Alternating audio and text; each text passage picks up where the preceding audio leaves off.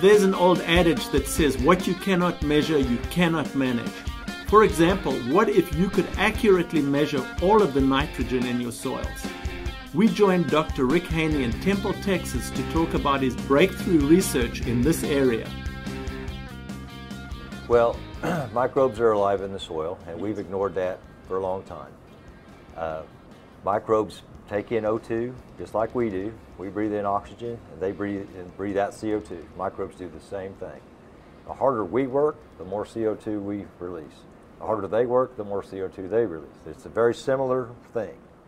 So back in graduate school in '94, we were looking at Alan Franzluber's was showing me this equation that he thought he developed about CO2 and soil respiration.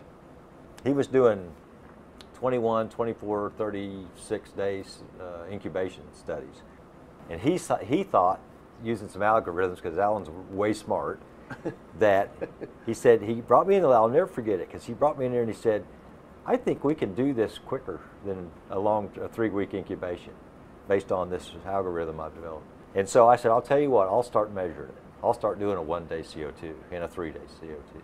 Yep. And we'll see if what you think is right. Yes. And sure enough, it was. Then we started correlating 1-day CO2 with laboratory nitrogen mineralization in 3 or 4 weeks.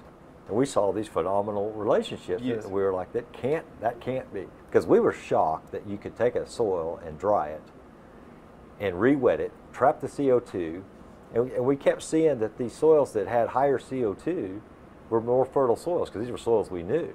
The first paper I wrote was showing that relationship, and yes. plus that it had different amounts of dairy manure applied. I mean, the R-squareds were phenomenal. The relationships were phenomenal, and it was rejected. It was my first attempt at writing, it was my first attempt at publishing, and they just rejected it. And the reason was, and I'll never forget this, the guy said, you can't do that, that's too simple.